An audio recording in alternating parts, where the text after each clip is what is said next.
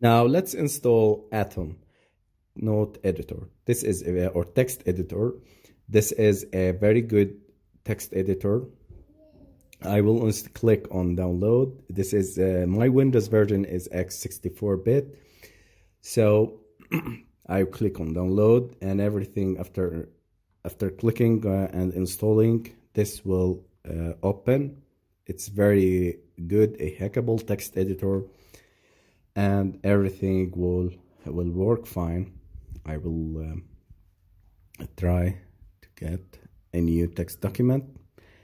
Okay, so everything will work fine. We have installed our XAMPP server and XAMPP software, and we have defined our local host, which is by default, and local host will be on every machine is 127.0.0.1, and we will install, and we have installed the Atom text editor, and later on we will, in next video, we'll install WordPress, so we get ready to start making PHP files and